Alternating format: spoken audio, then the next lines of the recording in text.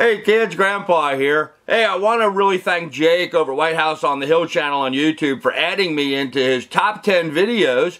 Apparently my skeet cooking video is one of the top 10 funny homesteading videos on YouTube this go round. So that's awesome, Jake. I appreciate it. I hope people enjoy watching the video. I had a lot of fun making it, and I'm looking forward to welcoming the new viewers that'll see that to my channel so they can get kind of an idea of where I'm going with things.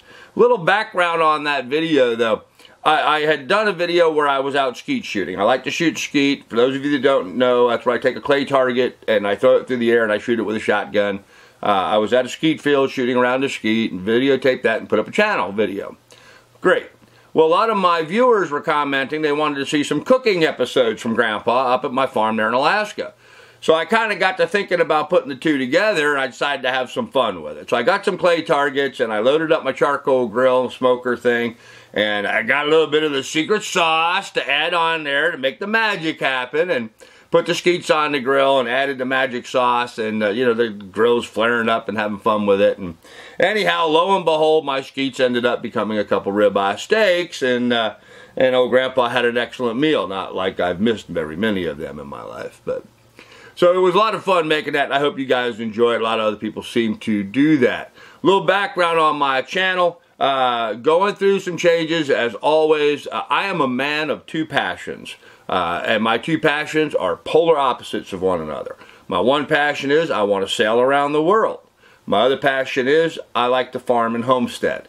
Can't do both. And so I vacillated back and forth between the two.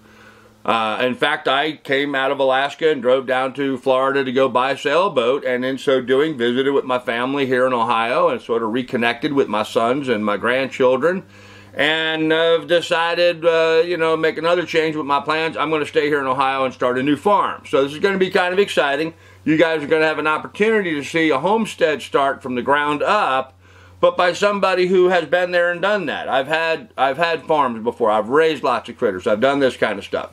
So I'm going to be starting a whole new farm. I'm a real estate broker by trade. So I'm going to take you through the buying process, what's involved in trying to locate a farm, what you should be looking for, what to expect cost-wise. You know, here in Ohio, you know, it's a good litmus test for most places in America.